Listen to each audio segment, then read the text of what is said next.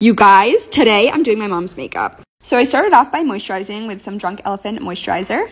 Moisturization is key, let me tell you. Then I'm going in with this L'Oreal Luminizing Glotion. It looks so good. Then for foundation, we're using the Ilia foundation. My mom has mature skin, so I definitely needed to cater to that. I still did my little foundation technique, but with less foundation. Then I added some L'Oreal concealer. I wanted this to be really dewy and blend really nicely, so I did some Charlotte Tilbury setting spray, blended everything together, and added some Tarte contour. Blend, blend, blend. Now I'm going in with the Tarte Glow Light Blush. This stuff is so good and so creamy. Then I'm going in with the Charlotte Tilbury Highlight Wand. This stuff is magic. So glowy, I love it. Powdering her a little bit and making her look really snatched. My favorite Gucci bronzer, just adding that for some dimension.